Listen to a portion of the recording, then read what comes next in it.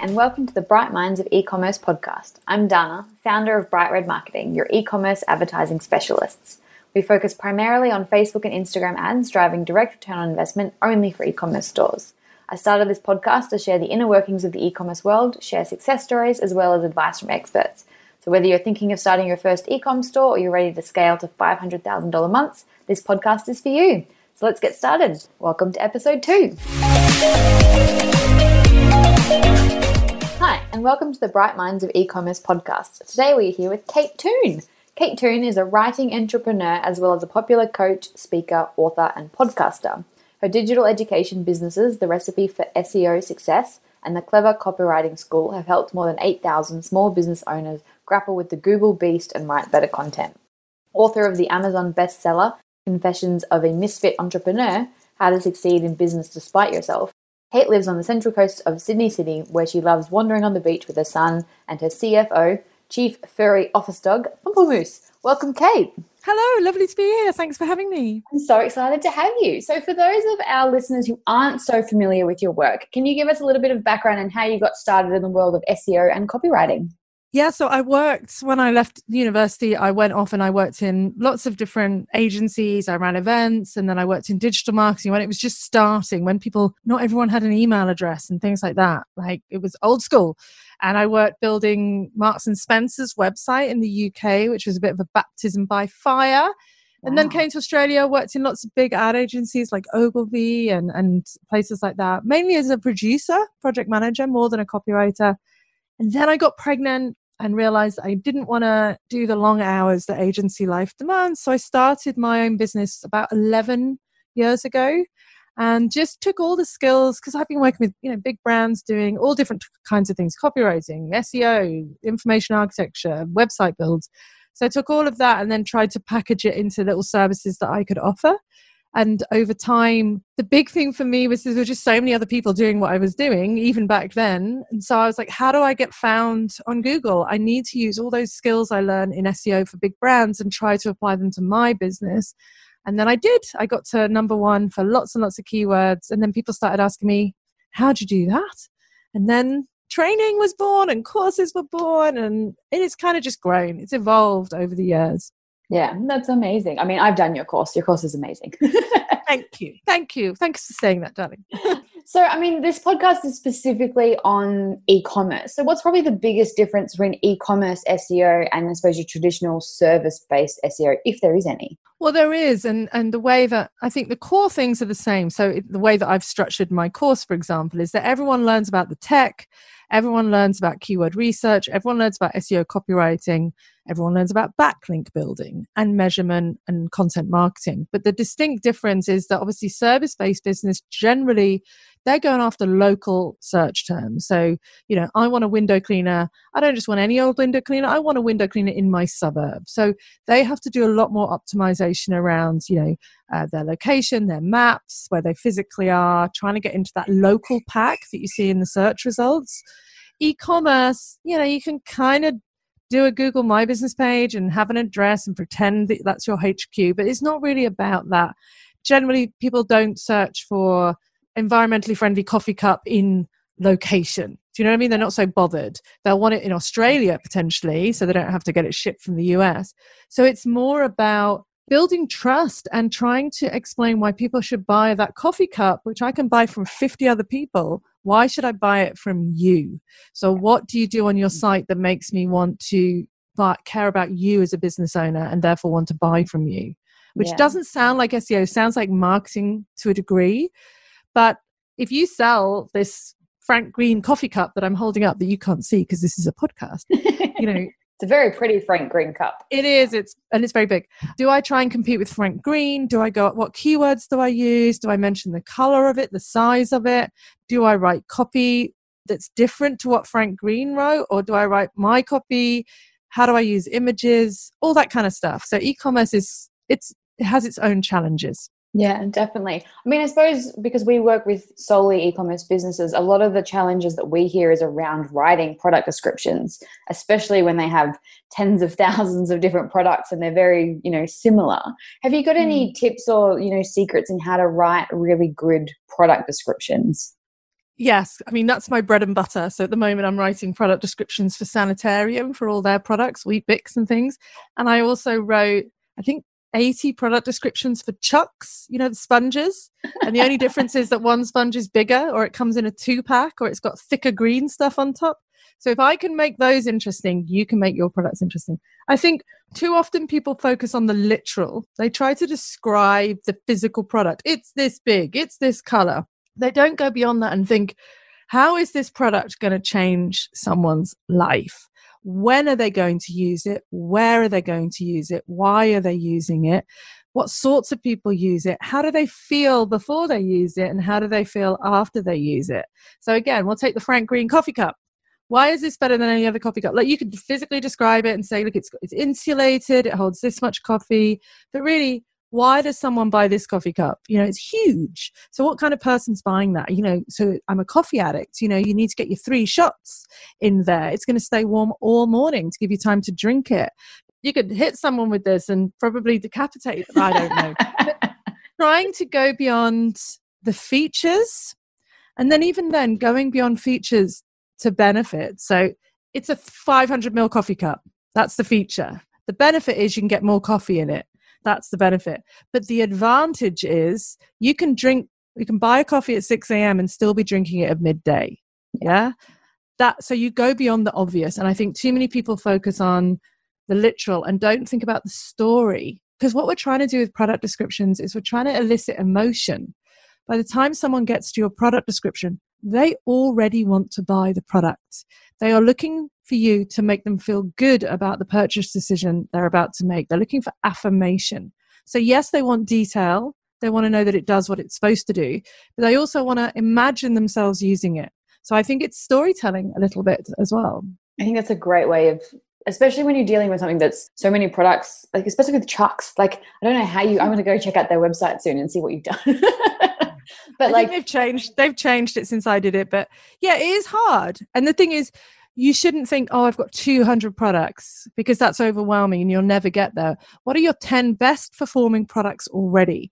Take those, make them better. Then the next week, commit yourself to rewriting 2 a week. In a year's time, you'll have 104 new product descriptions. Because if you try and write them in a big lump, they will all end up sounding the same, and you'll run out of ideas. There's only so many stories you can tell in 1 week. There are, exactly. But you've also got to really get into the mindset. This is Sue. Sue hates washing up. She much rather use the dishwasher, but sometimes she has to clean a pan, and that's why she likes Chucks, because they don't fall to bits. All the sponge doesn't go down the plug hole. They last the test of time. They're not smelly. There's things you can talk about, but you have to get into the mindset of Sue about to clean a pan. What does she want? How does she feel? What's she frightened of? What's she been doing all day? How's she going to feel better after this? That's what you need to do, I think. That's amazing. I love it. You sort of touched on this in the beginning, but what are the most important elements of an e-commerce site that you kind of should have as your focus for SEO? From an SEO point of view, I think, it starts right at the beginning, choosing the platform that you want to be on. Are you Shopify?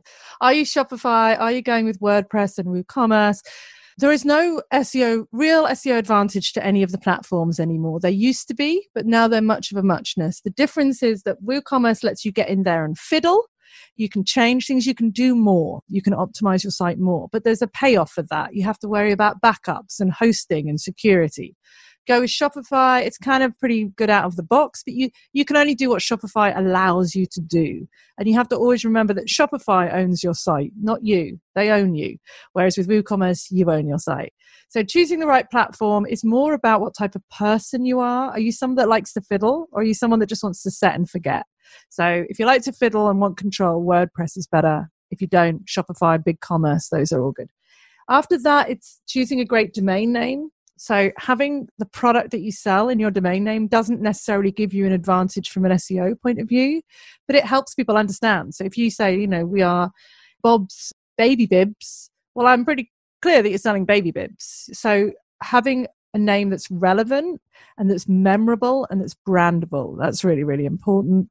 And then after that, thinking about site structure. So many e-commerce sites I see, their main navigation is not their shopping categories. It's things like about and delivery and FAQ. It's like, that's so secondary.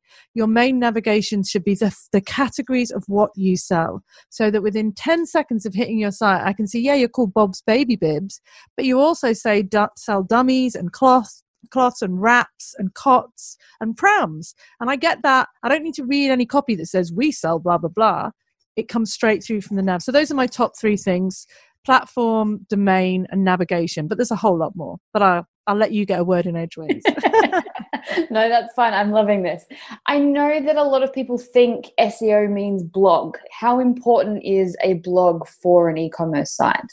Well, one of the main reasons people like blog posts is because they give a reason for Google to come back and crawl your site. So Google does look on for new content on your site. But the truth is that Google doesn't necessarily reward the most consistent content or the newest content. It rewards the best content. So yes, by all means, if you can write a really well-written 2,000-word blog post that's engaging and interesting, and you can do that every week, by all means, do it. It will be useful. You can repurpose that content onto social media and all your platforms. Fantastic. Most of us can't do that. So if you can't write a blog post of that quality, please don't write 4 300-word useless ones. They won't do any good. They'll take up your time. And remember, you're always adding new product to your site. So there's always new things to crawl. But less about SEO, more about brand building and building up what we call in Google world expertise, authority, and trust, EAT. Blog posts help you build a relationship with your customers and give them a reason to buy from you rather than Kmart. Now, there's lots of ways these days to build up a relationship. We've got Instagram stories, fantastic way of building up stories, Facebook Live, LinkedIn stories, lots of other ways to build up content other than blogs. They are not the golden ticket they used to be. You need to think of it less about ranking and more about building relationships, showing that you're an authority on bibs and that and talking about why you set up your business and where you source your materials and telling stories of customers that bought your product and loved it. That's going to make me love your brand, and that's going to make me loyal. It's that kind of endearing content that makes me want to buy from you and not someone else. Yeah, so it's less about SEO from a technical perspective, but using it as a way to build that brand and make sure people trust you and they like you. Yeah, and it's hard with blog posts. They say something like 4 million blog posts are published every minute. There's something like 10 billion. There's a ridiculous amount. So again, you really have to think about, what is the goal of this piece? What are my chances of ranking? And if the goal is SEO, you need to do keyword research. You need to pick a phrase that you can compete on. If the goal is relationship building, don't worry quite so much about SEO. You can focus on just having a really lovely tone of voice and whatever. Yeah. If you're focusing on conversion, then it should be your top 10 featured products. If you're focusing on building relationships with other e-commerce stores, then you should be ego baiting them by featuring their products. So think about the goal of your post before you publish it, and don't just think you have to publish posts for SEO, because you don't anymore. There's lots of other ways of doing it. Yeah, that's amazing, because I know a lot of my clients especially will sit there and go, oh, we need to keep posting blogs and we'll use them on Facebook. And that makes a lot of sense, that it's more about that relationship building and then worrying about it afterwards. Yeah. I mean, if you can, do. Yeah, obviously. That's why, people like ASOS and whatever, we've got a team of 30 people, they can pump out a blog every few days. But people like us, we can't. So we have to pick our battles. Maybe we've got 5 hours a week to spend on digital marketing. What should we spend that on? Is it writing a blog post, or is it posting Instagram stories, or is it updating your product descriptions? Or updating product descriptions? Yeah, this is it. And some things move the SEO needle very quickly, like improving your site speed, reducing your image sizes, writing better product descriptions, sorting out your navigation. Some things move the needle very slowly, adding alt tags to images, writing 3 crappy blog posts that no one's going to read. So it's about picking your battles and picking things that take minimal time but have maximum impact. Amazing. I love it. Are backlinks still as relevant in terms of building that SEO?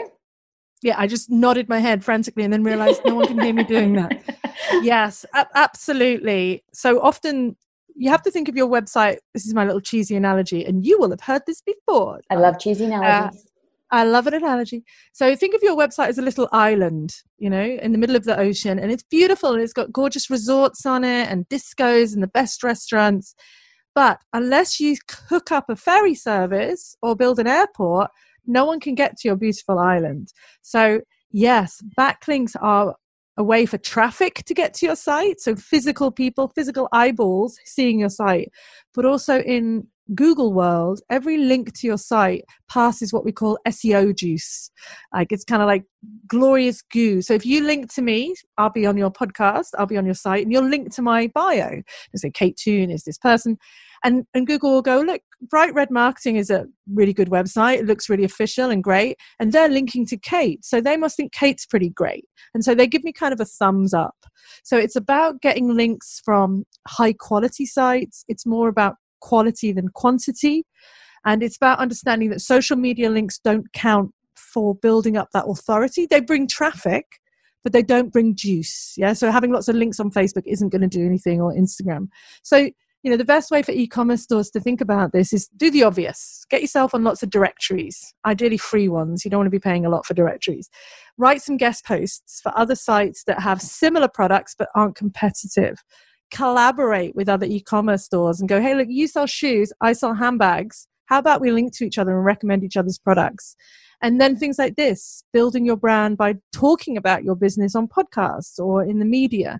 All those things are great ways of building backlinks to your site. And they definitely do count. Because once you've optimized your site and written your product descriptions and you've speeded it up, what is there other than content marketing and backlink building to differentiate Bob's bibs from Sue's bibs? How does Bob win? The only way he can win is to get more people to point to his site. Amazing. Is that something where like using influencers, and especially like more influencers with blogs rather than just posting pretty photos on Instagram, is that something that would work as well? I just think when I'm in e-commerce groups and talking to people who are in my memberships and courses, often Instagram relationships are very disappointing. So I think you have to be so open and honest with them about what you're going to get, what they're going to give you. As you said, the classic one picture on Instagram and you paid them $300, what else are they going to do to support that? It's funny, a few of the people in my course have actually asked me to be an influencer for their stuff, like clothes and stuff, and I go the extra mile. So yeah, I will mention it on Facebook. I'll do an Instagram story. I'll put it on my wall. I'll put it in my groups, and I will write a really nice post about it. Like I won't just take what they've written, but yeah. And I also think about the influencers you're choosing. I'm sure you talk to your guys about this. Don't go after the big names. Go after people who are going to benefit as much from this relationship as you are, and build each other up. So I'm a big fan of building up people who are not necessarily beneath me, but people who are working their way up, rather than trying to build relationships with people who've already made it. Because the people who've already made it, they don't care about me. I might get on their thing, but they're not going to really push it because they don't need me. So try and find someone who needs you as well as you needing them. I think that's a great way of looking at it, because influencers can get a little bit. We use influencers and we get some great results for our clients with it, but we've had so many, much like what you've just said, we have so many people that have gone and spent $100 here, $500 here, $1,000 there for one post on an Instagram account that is followed by bots. So I think if you can kind of build it that way, I think that's a better way of doing it. The good analogy with link building, and I think marketing in general, is the harder it is to build the link, the more worthwhile that's going to be. So like, for example, if you can get yourself on a free directory, well, then all your competitors can too. But if you can come up with a newsworthy PR story about the fact that your brand is supporting the local dog's home and donating X amount of your products, and that gets in the paper, and then they link to you from their digital newspaper, and also maybe you get on the local news. Yeah, that took a long time to set up. That took a big commitment. But that kind of link is going to pay you back for months and months and months, and build your brand and build your reputation. Whereas quick wins get crap results. I think sometimes you got to work a bit harder. 100% agree. In terms of SEO, when do you recommend people DIY versus, getting professional help? I think it comes down to two core things. One, your mindset, and two, your money. So I think that if you're running your own business, there is a requirement for you to understand all the elements of your business. So you should have a little bit of understanding about accounting, a little bit of understanding about how your website works, a little bit of understanding about SEO, design, copywriting. I just think that's what we take on as business owners. You can't just be like, well, I only like making berets, so I'm not going to do any of the other bits because I just want to make berets. Well, don't start your own business then, because you'll be making berets about 30% of the time, and the rest of the time you'll be accounting, marketing, stockpiling, stock taking, blah, blah, blah. So I think the thing is to try it. And that's why, I mean, my whole business model is about letting people dip their toe in and then their foot in and then fully submerging themselves.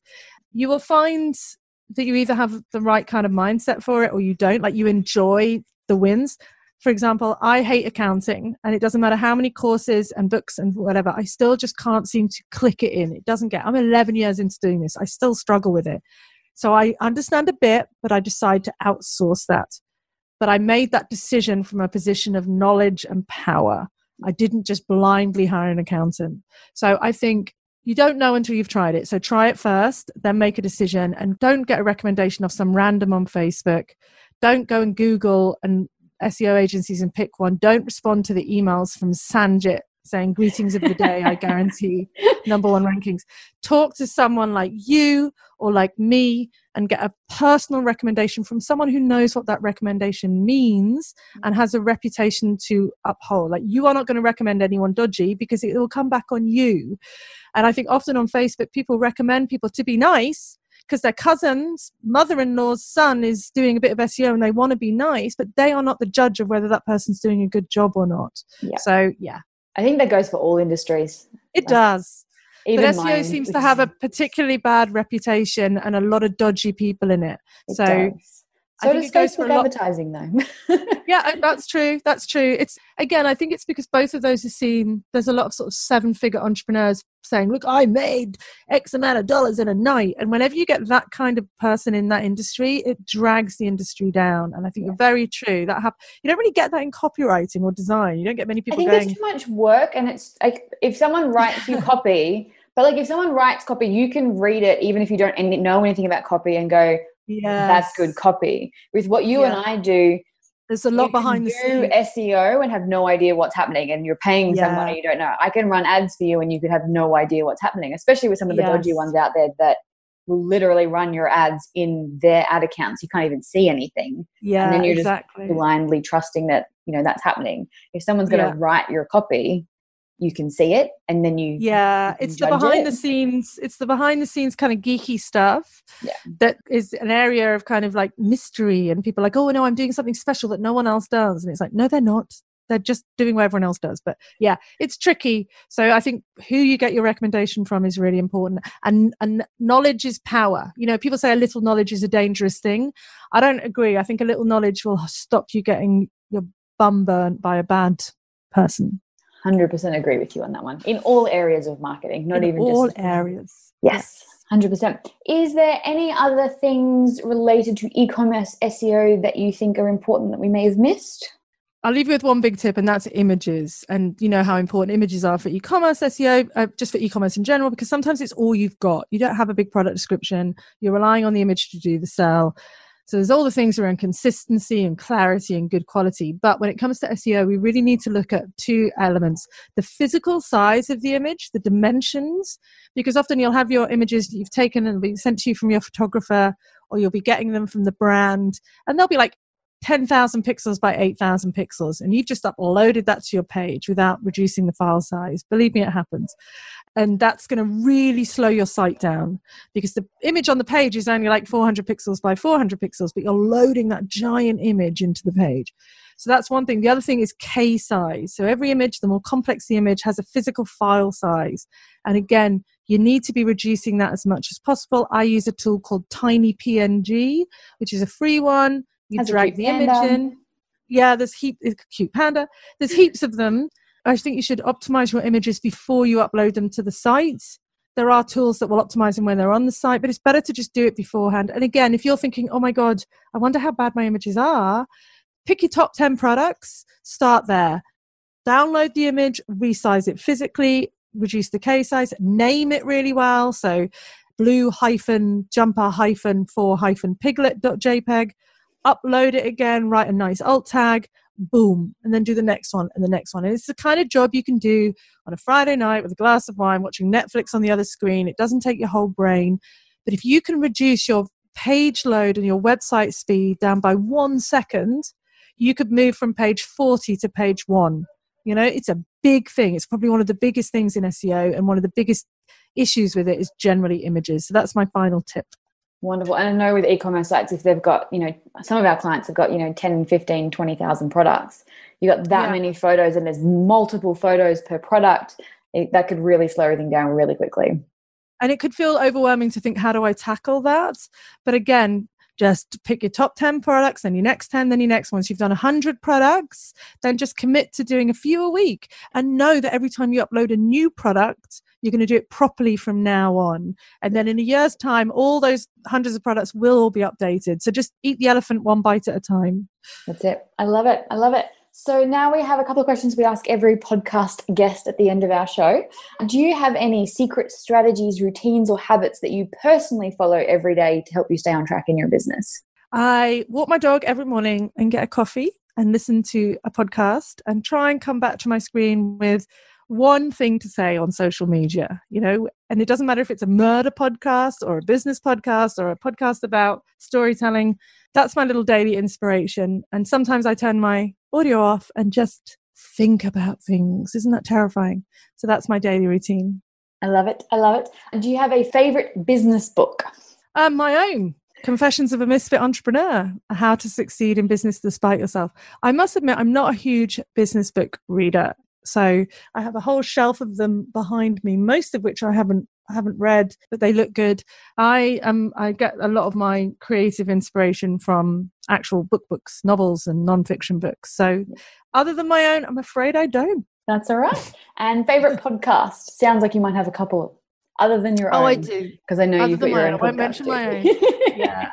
I really like one called Reply All, which is all about kind of technology. It sounds really geeky, and it is quite geeky, but I love it. I love This American Life because the production of that podcast is beautiful and the stories are amazing. And then I have to admit, I do listen to Criminal and Case File, which are just horrible murder podcasts, but I don't know why. It's like my dirty secret. Those are my main ones. Wonderful. And then lastly, do you want to just tell everyone a little bit about your SEO nibbles and your courses and go from there? Yeah, so SEO Nibbles, not nipples. That is my starter course. So it's a free little 3-day course, minimal effort. And the goal of that course is to help you decide your question that you asked. Do you want to DIY it? Do you want to hire someone? If you want to hire someone, what should you be asking? And then after that, if you do decide you want to do it, there's a sort of what I would call that's the toe dip. The foot dip is the 10-day SEO challenge, which is like the first 10 things to think about. And it covers off some of the stuff we've talked about today: duplicate content issues, image optimization, speed, writing title tags and things like that. And then after that, I've got a monster course, the one that you've done, which is launching again next year, which has an e-commerce module within it that you can do, as well as all the other bits that I've talked about. It is definitely a monster course, but well worth it. It's a kind of a course. It's more of a resource. People come back to it again and again. Oh, and I should say, I have a group on Facebook called I Love SEO, where I just put daily little tips and ideas and little micro tasks that you can do to just try and achieve something on a busy day. I love it. Well, thank you very much for joining us. It's been lovely to have you. It's been great. Thanks so much for having me. Thank you.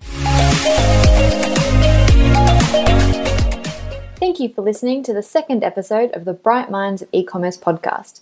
If you want to know more, need a recap, or want to learn more about Kate Toon and her programs, please head on over to our show notes. You can find them at www.brightredmarketing.com.au/show notes/episode 2. The link will also be in the episode description. On that show notes page, there's a section for questions. We'll be launching our first Q&A episode very soon, so I'd love to feature your questions. Or if you know someone who'd be a great guest on our show, or you want to come join us, you can use that section to apply. If you love the show, I'd really appreciate it if you could leave us a review. It'll help us reach new listeners and help us know that we're on the right track. Thank you so much for listening. We'll see you next week.